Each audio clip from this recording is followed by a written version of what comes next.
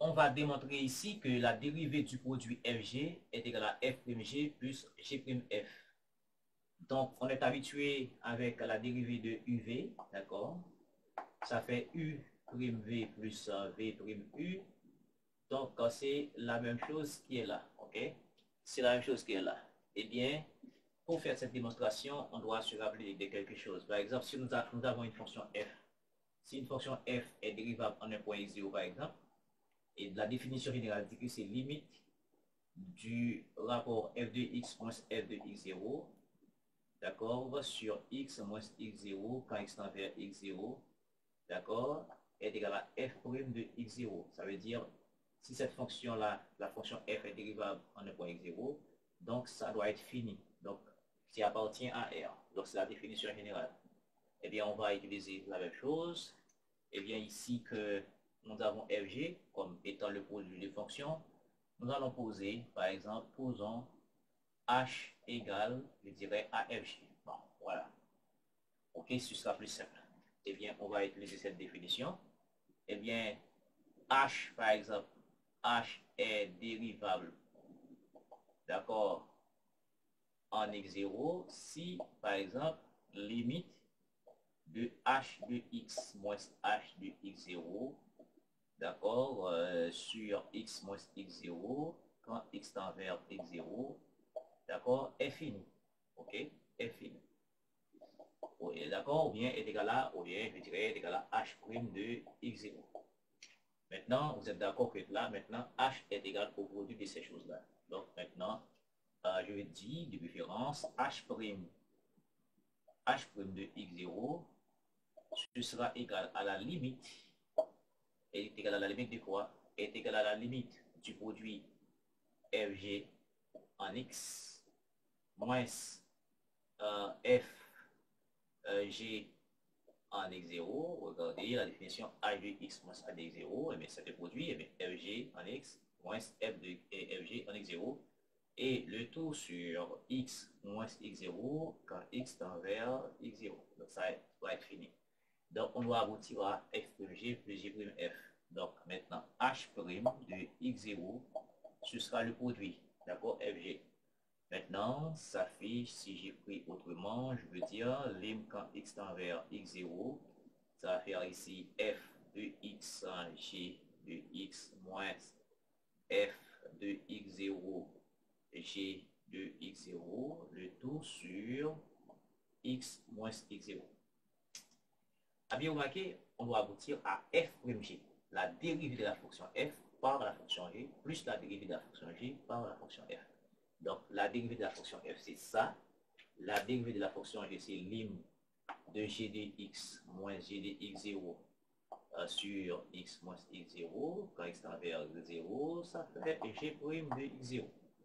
Et bien, maintenant, à bien remarquer, on a là le produit. F avec g, c'est un produit. F de x0, g de x0, c'est un produit.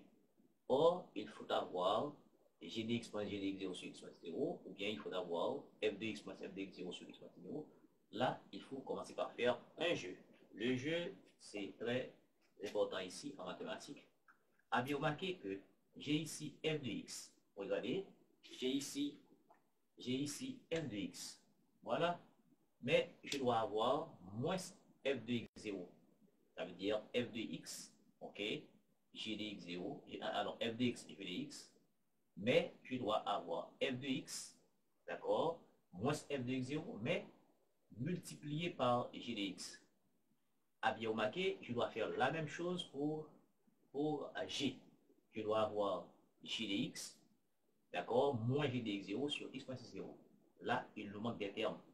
Pour cela, nous allons ajouter des termes et retrancher des termes. Donc, limite, quand x tend vers x0, de f de x, g de x, ok, étant donné que je dois avoir, d'accord, je dois avoir f de x moins f de x0, donc je vais retrancher, d'accord, je vais retrancher quoi? Je vais retrancher f de x0 que j'ai besoin, hein, parce qu'il nous faut f de x moins f de x0, mais à remarquer j'ai f de x ici, donc je dois ensuite avoir un g qui reste, eh bien, il faut avoir un g de x. Regardez ici. F de x, g de x, moins f de x0, g de x. Regardez, si je factorise par g de x, je vais avoir f de x moins f de x0, ce que j'ai besoin ici pour avoir la dérivée de f. Maintenant, ce terme-là que j'ajoute, je dois le retirer. D'accord? Je le retire ici. Ça va faire ici f de x0, g de x. Là, je prends ça ici. Et puis, regardez, je retranche, j'ajoute, pas de souci. Et puis, j'ajoute le dernier terme ici, normalement. Donc, ça fait f de x0, d'accord, g de x0. Maintenant, on est là. Ça veut dire, je peux factoriser par g de x, ok. Et ensuite, ici, à remarquer le terme qui apparaît, ici, j'ai f de x0. F de x0, donc je peux encore factoriser par f de x0. Donc, quand je factorise par g de x, je vais avoir un terme f de x moins f de x0 facteur de g de x. Là, si je factorise par f de x0, je reste g de x moins g de x0, qui va faire apparaître, n'est-ce pas, la dérivée de g. Donc, pour cela, je divise ici par x moins x0.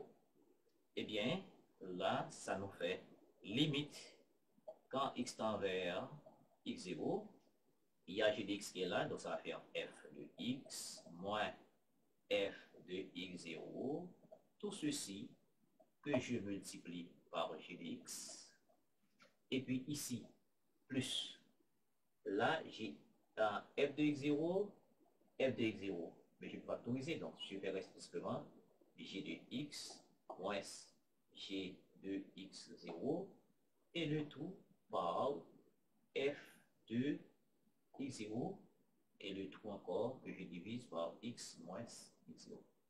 Et bien, vous êtes d'accord? Et là, j'ai une somme, d'accord, sur quelque chose ici. Et bien, si vous avez a en plus b sur c, donc c'est différent de 0, donc ça c'est a sur c plus b sur c. Donc, je peux prendre tout ce terme-là divisé par x moins 0 et je peux prendre tout ce terme-là divisé par x moins 0. Donc, vous êtes d'accord? Quand je prends f de x moins f de x0 divisé par x moins 0, ça fait la dérivée de f. Ça fait la dérivée de f. Donc, tout ceci nous conduit à h'. Donc, je peux prendre encore ici. Ça va faire ici. Ça va faire ici. Je dirais tout ceci là, ça va faire f' de x0. D'accord? Quand je prends ça divisé par ça, ça fait f' de x0. Et ceci par g de x. Et ici, quand je prends ce terme-là, cette expression-là divisée par x moins x0, donc ça fait la dérivée de g. Donc ça va faire g' de x0. Et ce qu'il reste après, c'est f de x0.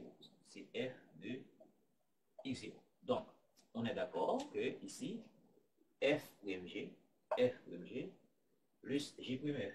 Si je remplace x0 par x0, et x0 par x, donc je vais avoir tout simplement f'(g) plus g'(f). Donc, on a posé cette quantité-là et h égale à fg, tout simplement pour faire apparaître la dérivée de h. D'accord? Ce rapport-là, c'est h' de x0. Et avec fg, donc nous faisons des jeux, des amusements, toujours en mathématiques, il faut toujours des jeux. D'accord? Nous nous amusons, n'est-ce pas, pour trouver des expressions que nous voulons rechercher. Donc ici, tout simplement, ça, ici, h' de x0, c'est la dérivée de fg. Donc ici, c'est la dérivée de f, g qui est là. Donc ça fait f'(g, etc. Mais si je veux écrire tout simplement, f' de x0, c'est la dérivée de f par g, ça va faire g, plus ici, g' de x0, c'est la dérivée de g, et par f de x par f. Donc ça veut dire, quand on a la dérivée d'un produit, donc ça fait f'(g plus j', f, pardon. Maintenant, avec ça, on peut déduire si vous voulez. On peut déduire si vous voulez. Par exemple, la déduction est simple. Quand vous avez maintenant f sur g, la dérivée fait quoi? La dérivée fait f'(g moins g'(f) sur g carré. Eh bien, facile, facile. Il suffit d'écrire f sur g dérivée égale à f par 1 sur g dérivé.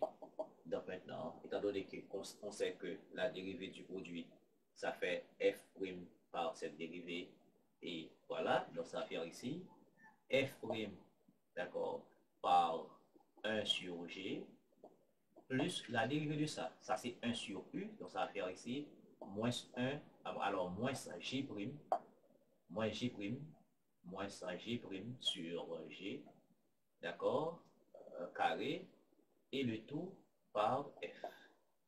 Donc on est d'accord ici, et ça fait ici f' sur g, donc ça va faire ici g' en f sur g carré, et de nos communs, on fait g carré divisé par g, ça va faire g, donc ça va faire f' g, g carré divisé par g carré, ça va faire 1, donc ça va faire moins g'. Voilà.